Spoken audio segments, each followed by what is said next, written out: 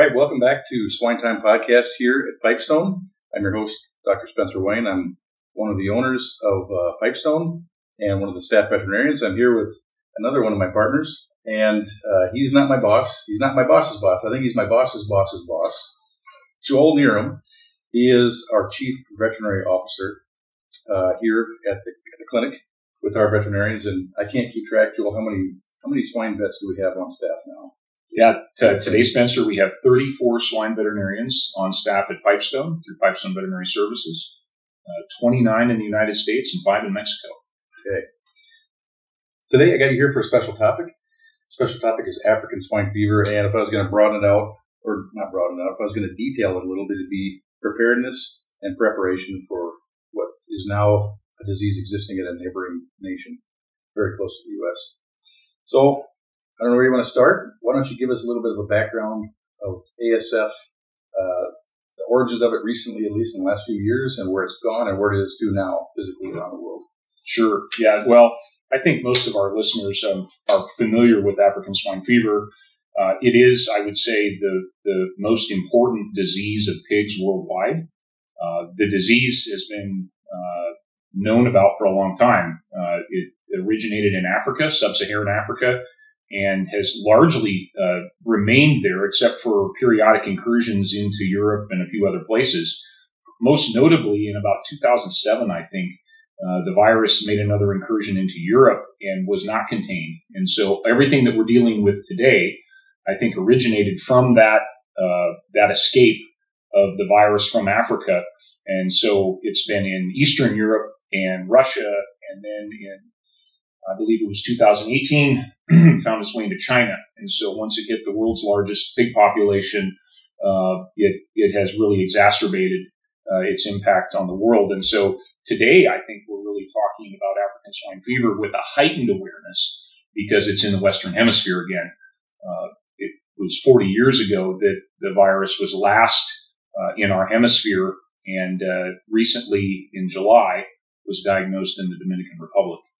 And that's where it was before. If you go back, how many years ago did you say? 20, 30 years ago? I think 40 years ago is when some USDA programs in collaboration with the Dominican Republic and Haiti and some other Caribbean nations, they were able to successfully eliminate the virus from the hemisphere.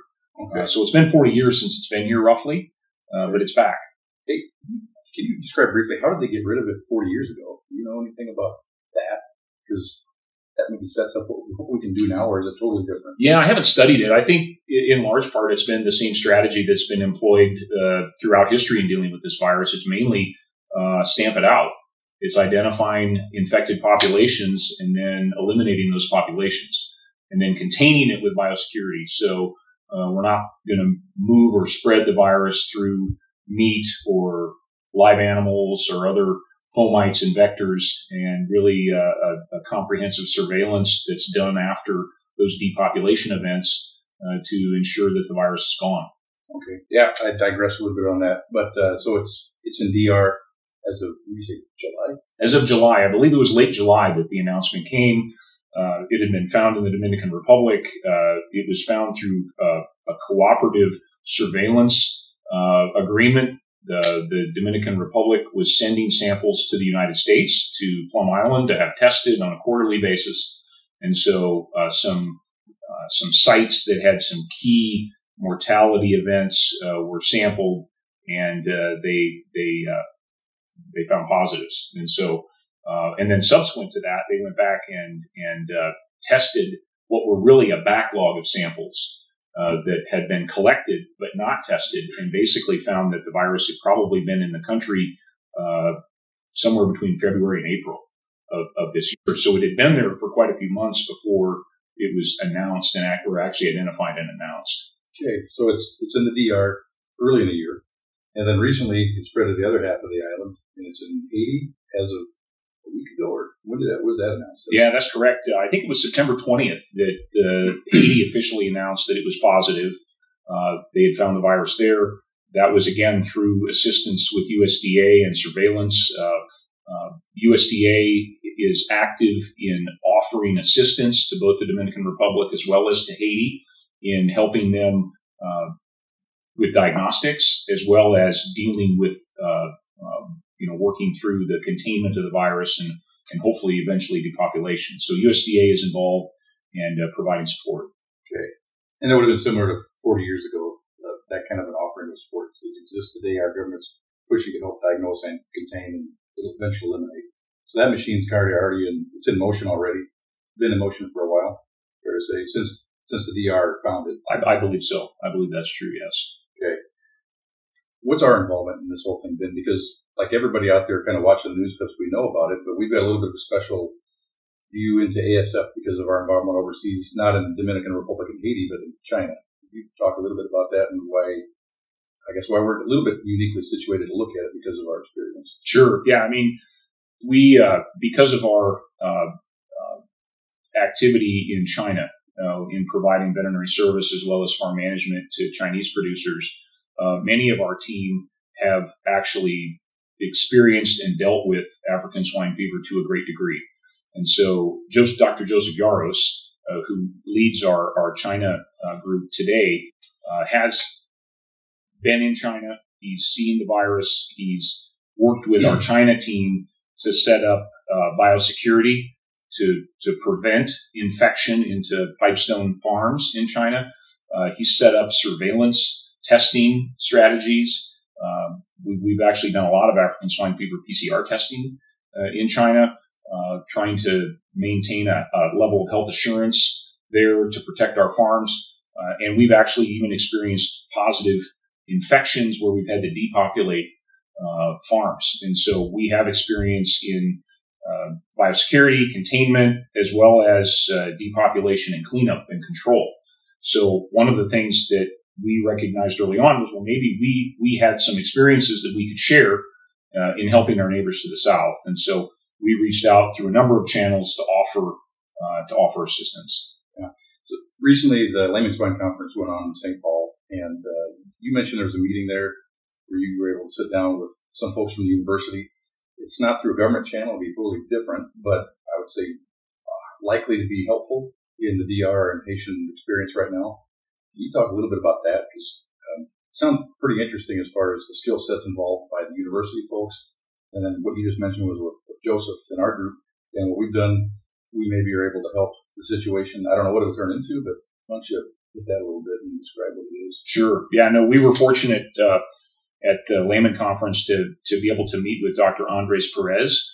Dr. Perez is a faculty member at the University of Minnesota and has personal contacts with individuals in the Dominican Republic, as well as an organization in Latin America that is active in supporting the efforts there. And so we had a nice discussion with him. He gave a nice overview of the situation. He had just gotten back from the Dominican Republic a few days before the meeting. And so he was able to share with us his observations from what he was seeing on the ground. It's interesting, the situation in the Dominican Republic is a little different than it was 40 years ago. Essentially, then, most of the swine production were in small backyard farms.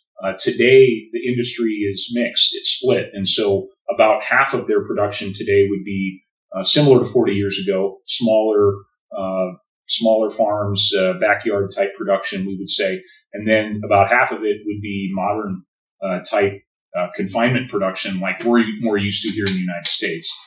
At this point, what Dr. Perez was able to share with us was that the vast majority of the African swine fever cases in the Dominican Republic have been in the smallholders, the backyard pigs. There's only been one recorded case in a modern confinement farm. That was a 1,200 sow farm that was diagnosed positive and then depopped immediately. So one of the things that he shared with us is that because all of the efforts today are really focused on this high-risk population, the more modern type producers don't have a lot of support.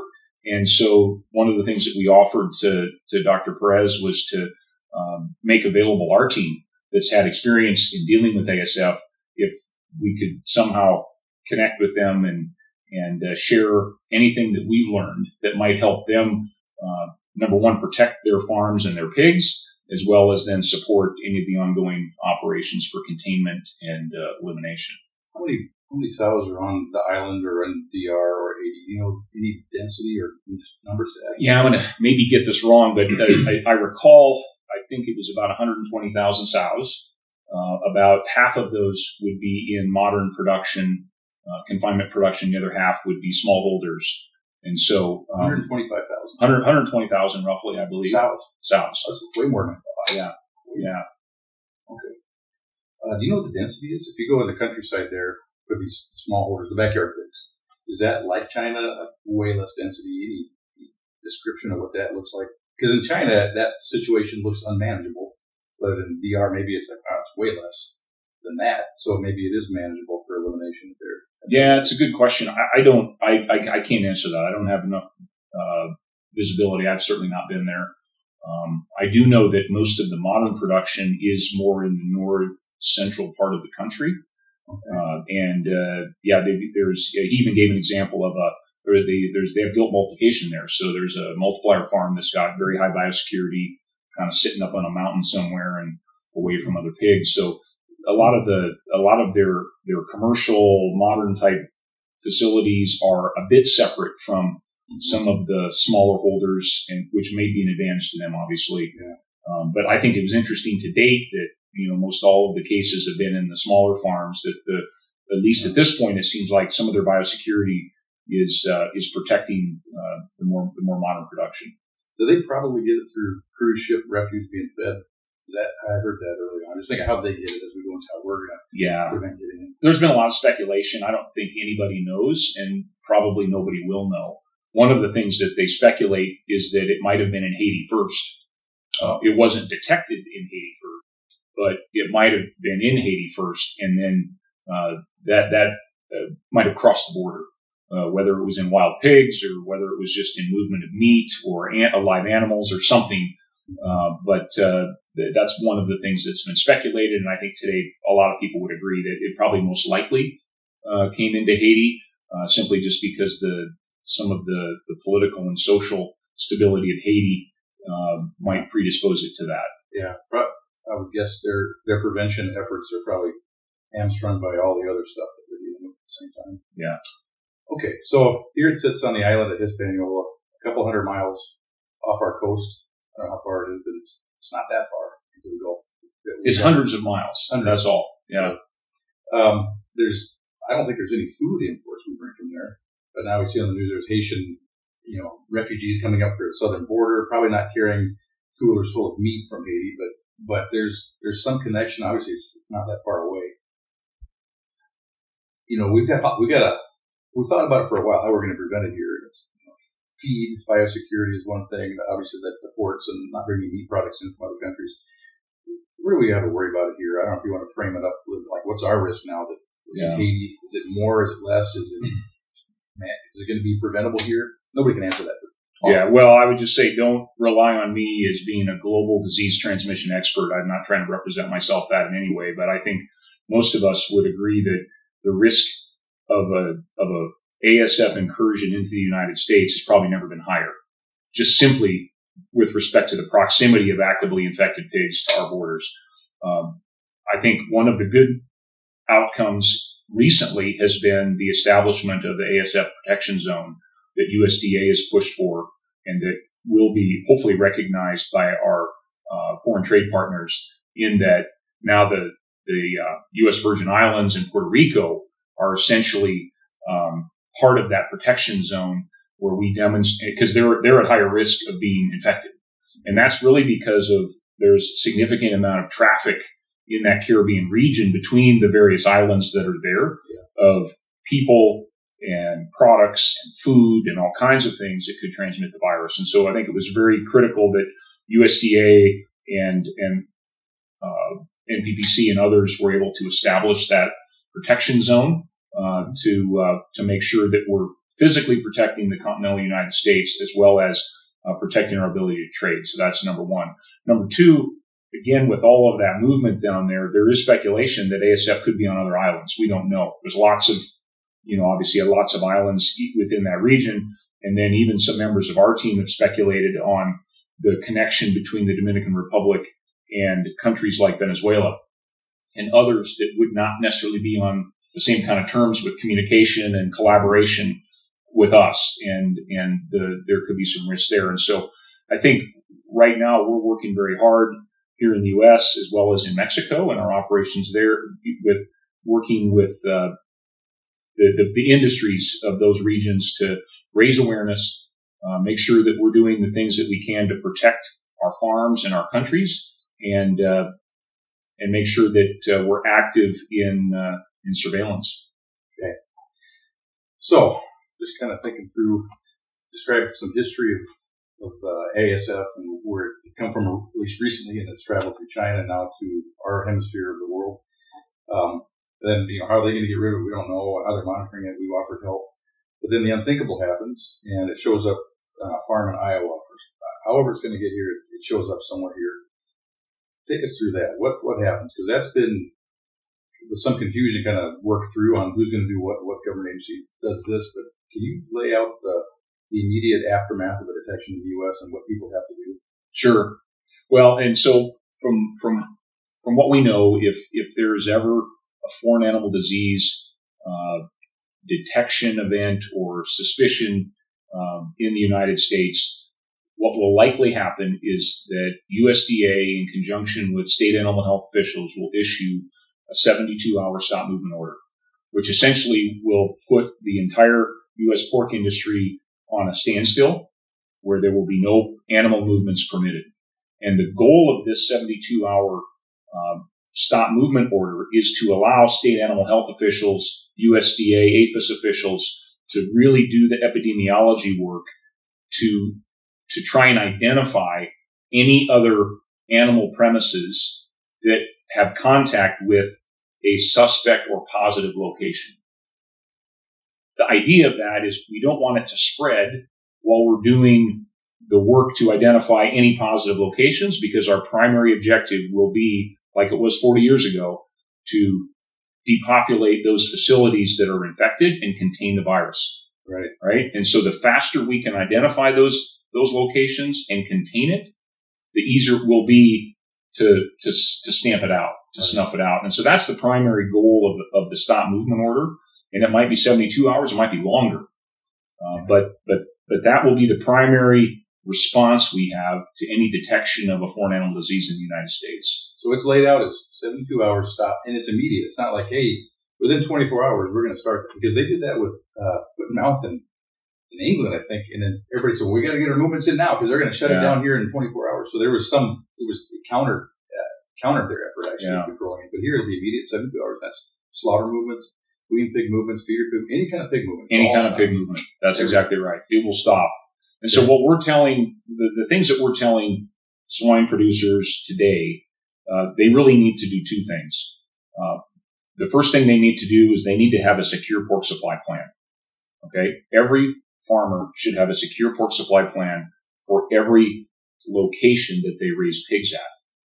And so work with your veterinarian. We at Pipestone have helped hundreds of producers create secure pork supply plans for their farm. And it's really important because secure pork supply is really a heightened biosecurity plan for your farm to protect it from disease, and in the event of ASF, to protect it from a foreign animal disease. Right? And it's critical that you have that because as we work through these, it's critical to protect your farm. It's also critical for continuity of business, because at the end of a stop movement order, whether it's 72 hours or 96 hours or whatever, any movements after that will likely be permitted by the state animal health officials. And so farms that have a secure pork supply plan that's been documented and approved by your accredited veterinarian are likely to be able to move pigs sooner than farms that can't demonstrate that they have that level of biosecurity, that level of assurance about the status of their site. All right. And having done a few of them, it's fairly straightforward. You've got to make a map of your farm, kind of describe where the entrances are, so that in the event of needing to implement this more intensified biosecurity, you can identify the boundary, the borders, how people interact with the farm. They have to go through a truck wash. But you kind of describe the farm and how you're going to act during an ASF is what this whole plan is. It's not that hard to do. You got a Google Earth map, kind of draw crayon lines around it. And then The process for approval essentially is this. You fill it out with the help of your veterinarian who's an accredited veterinarian says yes, and then it just gets filed with the state. There's no state approval of it. It's fairly simple. It's state by state. Some states want to have more visibility to the plans and I don't want to say approval, but they're more engaged in looking at the plans in advance. Some states are saying, if the vet says it's good, I think it's good. Okay. So there's some level there, but we can help producers through that. We'll help them get the plan. Another important piece of it is training. So making sure that the staff is trained on biosecurity, so your veterinarian can help you with that. That's a key component of the plan, is biosecurity training and oversight. And then we'll store the plan for them. Yeah. So in the event that something ever happens, you need your plan, we have it. Okay. And that pins, all this stuff pins to your NAIS Prem ID. It's essentially this site has this plan. The state recognizes the plan exists, whether they have a copy of it or not. There's like, we can file it here. And that all is just site biosecurity and how we're going to act, and we really got to really be careful. The other piece that's not that is the epidemiology. Where did pigs go to and from during the stop movement period of time? Producers should be able to account for their transportation. I got pigs from here, and my pigs went here during this window of time, in a somewhat orderly manner. That's not the biosecurity plan for the site. That's records. It's a different plan. If you want to comment on that, or that'll be necessary when we try to figure out where did this thing come from, where did it move to, and who's at risk. It depends a lot on pig movements. That's exactly right. And so that's the other key thing that all pork producers today need to think about and have a plan in place. And that's, in the event of a stop movement order, they're going to need to be able to provide 30 days worth of movement records of all animals, both onto and off of their farm. 30 days. 30 days. So the most recent 30 days, they're going to have to be able to show where pigs came from and where pigs went. And that's critical to the epidemiological work that needs to be done to identify sites that could be affected through movement relationships. It's also going to be critical for continuity of business. And so those farms that can provide both a secure pork supply plan and demonstrate they're executing on it, as well as their movement records, are going to be able to demonstrate that they are low risk and are likely to get permitted to move pigs again sooner than producers that have not done so. Yeah. So we're really recommending everybody get your secure pork supply plan done and really have a plan for how you're going to do movement records. It's not hard to do. It actually goes fairly quickly. And the other piece, besides just it's the right thing to do, is packers are starting to ask for this now too. So I think producers will be facing some pressure to get it done regardless. So get it done, talk to your vet, figure it out, get the thing filed and on record so that if this thing did happen, we'd be ready to operate business as normal as quick as we can. Absolutely. Okay, so I'm going to recap a few things, Joel. You tell me if I went wrong on any of this stuff. But ASF, not a brand new disease, it's been in the world for a while. Finally, it established itself in Europe, transmitted across to China, and then at that point, it looked like maybe before that even, the genie was out of the bottle, the horse is out of the barn. It's too much to put back in at this point. So it exists in China, I would say, without really big hope of ever containing it well. Second thing is,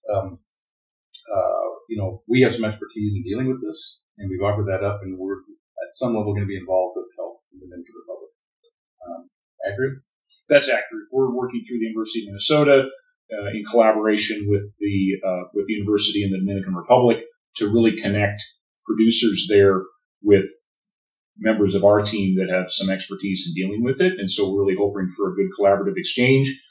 We're hoping that it might even lead to our ability to go there and help as well. But we'll see what becomes of that. But right now we've offered some help, and I think it's going to be accepted. Great. And then the third and last thing is, what can producers do? Producers, be aware, be watchful. I mean, the pigs get sick in a very intense way, so be looking for those type of things. But in the meanwhile, get your plans done. Make sure you get your plan completed, on file, accurate, and acceptable. And then you'll be as prepared as you can be for the event that it would show up in the U.S. and how to handle it and deal with it quickly. Yeah, I think that's a great summary, Spencer. Beyond the secure pork supply plan and the 30 days of movement data, I really think it's critical that producers are aware of any changes in health in their barn. And most are. But my encouragement to farmers is, if you're having unexpected mortality, if you're seeing signs of disease that look like pigs are septic, right? Their ears are turning purple, or, we're seeing signs that are consistent with something that's not normal in your farm, contact your veterinarian, right? Part of this is just heightened awareness, because in order to be able to react, we need to identify a problem as it occurs. And so, be cognizant of that and work closely with your veterinarian. Yeah. I could wrap it up there, except that as you described, what to watch out for. I'm thinking, these sound like just really, really sick Persy pigs in Iowa. The difference may be that PRRS might kill 30% of your pigs in a bad break. ASF ultimately kills almost all the pigs. And so if you have groups like that, or anything close to that where it's not normal, that's what to be aware of. But, every pig that has purple ears probably isn't. Nope, probably not. It'll act differently, though, in your barn if it's going to be ASF. Okay, thank you, Joel. I appreciate you being here. I think everything you just shared with us is valuable in that it's educational, and also it would prompt us to action. If producers are listening, get your ASF or get your secure pork supply plans, the SBS plan, done and on file. That would be the one final takeaway for anybody listening to this, is to get that done. Thank you. Thanks for being part of the SwineTime Podcast. Appreciate you listening, and stay tuned for the next edition of SwineTime Podcast.